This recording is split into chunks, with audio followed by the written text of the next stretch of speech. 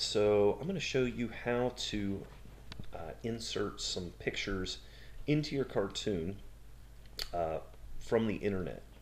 But before we do that, let's just talk about how to insert sprites altogether. So let's say you wanted a computer for your internet safety video that you're creating. If you click on choose a sprite and you go up here to computer, because that's what you're searching for, there's only one, and this one's not too bad, it'd probably work. But let's say you wanted a phone or something like that. Let's see if there's even a phone in here.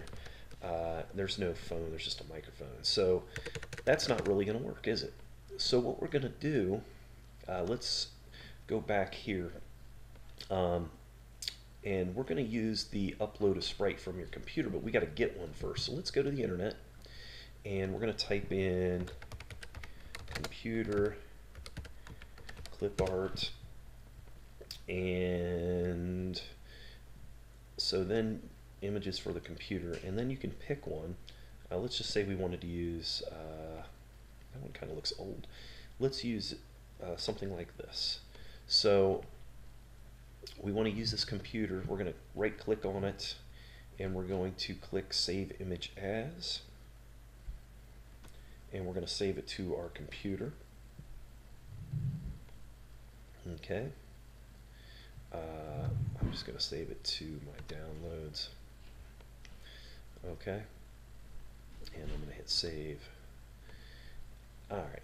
And then we're going to go back to Scratch. And we're going to upload the picture from our computer right here. In Scratch, everybody can see that. I'll pull it down a little bit. So you're going to upload your sprite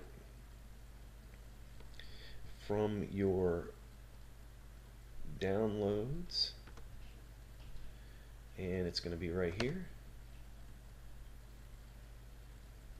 Okay, and then as you can see, it has shown up on your screen. Now of course, if it's too big or something like that, you can play around with the size. We can drop it to 20 or so, and now you have a nice little computer that you can set somewhere. Let's set it on top of the cooler. Boom, done. So that is how you add an image from the internet. Now you probably want to cite its sources in the credits.